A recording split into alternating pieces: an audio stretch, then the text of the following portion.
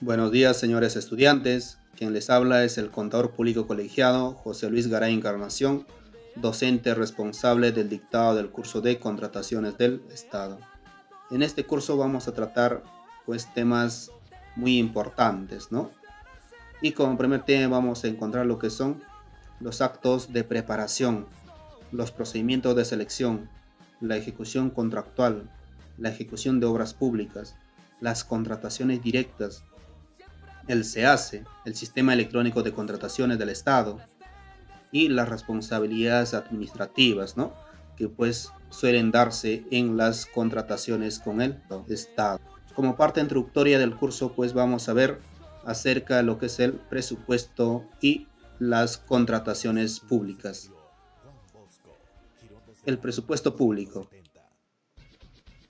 El presupuesto público del Estado, para el año 2020 asciende a 177.367.859.707 soles, con un incremento porcentual de 5.5% en comparación al año 2019. Y como podemos ver, tenemos un promedio de 6.33% de crecimiento en los últimos 5 años, ¿no? En el presupuesto público. Como bien sabemos, en la actual situación en la cual nos encontramos hoy en día debido al aislamiento social, cada entidad, cada gobierno local, gobierno central, gobiernos regionales, tienen presupuestos asignados, ¿no? Y muchos de ellos o de estas entidades no ejecutan sus presupuestos.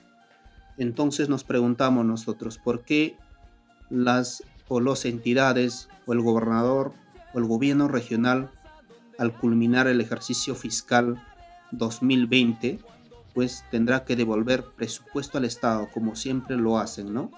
Esto creo no es conveniente, ya que vemos muchísima situación en nuestros vecinos del campo que sufren las inclemencias de la naturaleza, no tienen los techos necesarios para poder sobrevivir las heladas, no llega la educación, la salud, la alimentación, ¿no? Y entonces esto es primordial, que deben de ejecutar el presupuesto, ¿no? Y como bien sabemos, aquí en la región Huánuco está prohibido enfermarse, ¿no? Como bien sabemos, en Huánuco no tenemos un hospital regional, ya que está en plena construcción. Creo van como 4 o 5 años de ejecución y aún no se haya culminado. Contrataciones del Estado. El marco legal. Tenemos las modificaciones diversas que haya sufrido, ¿no? La ley de contrataciones del Estado. Tenemos la normativa, el texto único ordenado, la ley 30.225, ley de contrataciones del Estado. Y el último decreto supremo que ha modificado el reglamento de la ley de contrataciones del Estado, vigente actual, el decreto supremo 377-2019, vigente a partir del 1 de enero 2020. Las principales modificaciones en la ley de contratación del Estado son 29 artículos, ¿no? Con el decreto supremo 377-2019. Son las principales modificaciones a la ley de contrataciones del Estado. En las fases de planificación, actos preparatorios, procedimiento de selección y la ejecución contractual. ¿Qué es una contratación pública? Es el proceso a través del cual una entidad pública se abastece de bienes, servicios y obras de manera oportuna y bajo las mejores condiciones de precio y calidad, para satisfacer una finalidad pública en busca de mejorar las condiciones de vida de los ciudadanos. Entonces, la finalidad de la contratación pública es satisfacer las necesidades de la población, llegar a la población mediante la construcción de carreteras, construcción de centros educativos, construcción de hospitales, entre otros tipos de construcciones, programas sociales. ¿Para qué se realizan las contrataciones públicas?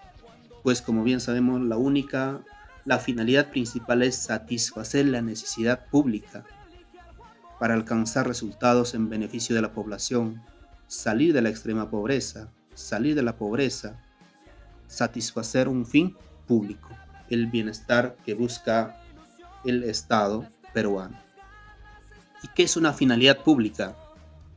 Es el interés público que se desea satisfacer con la contratación y está ligada o relacionada a la naturaleza de las funciones de la entidad en concordancia con sus objetivos estratégicos.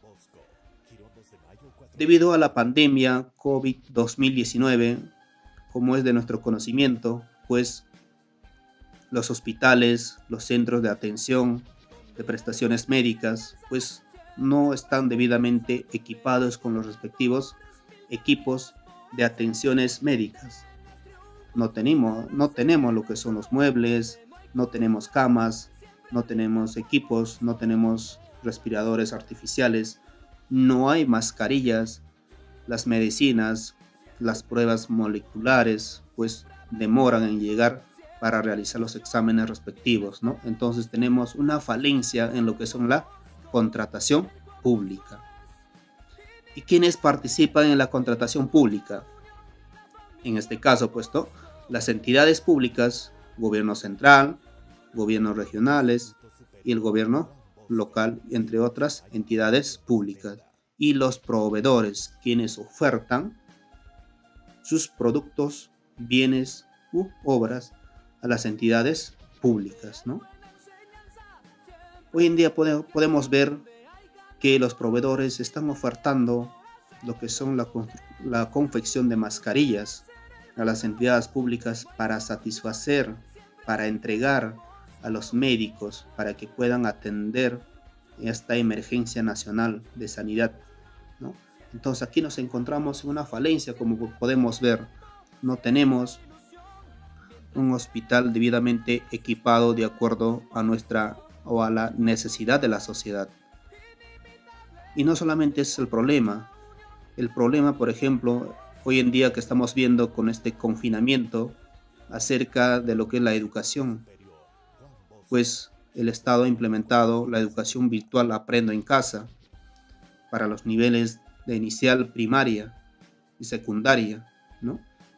Pues desde el punto de vista, creo, para las personas o para los estudiantes, para la población estudiantil del ámbito urbano, pues ellos creo sí tienen acceso a esta información, pero nos vamos más allá al ámbito rural, donde los estudiantes, la población estudiantil, no tienen cómo poder aprender. No sé si este año perderán el año escolar lectivo. Entonces aquí pues no, también existe una tremenda falencia por parte del Estado, y entonces decimos que el Estado no está llegando directamente al 100% a la población, y esto es la realidad que hoy en día nos estamos encontrando. Pues esto ha sido como parte introductoria de la clase del día de hoy, y nos encontramos en la siguiente sesión.